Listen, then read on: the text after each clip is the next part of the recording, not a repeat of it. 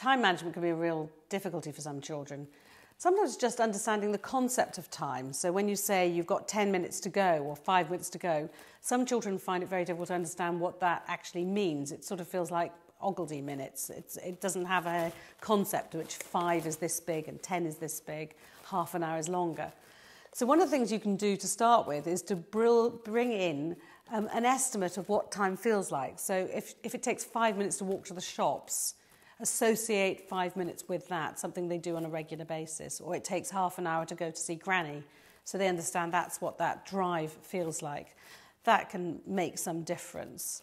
You might want to use timers when you're working with your kids, and you can have sort of fun ones like sort of pig that you set, and then it pings after 5 minutes. So the child is waiting for the sound of time up. Or you can have things like big egg timers, like this sort of thing. And this has got a 5-minute timer.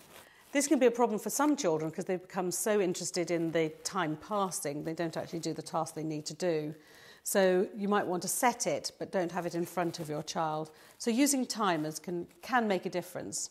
And some children really can wear things like vibration watches. You can get these from the RNIB.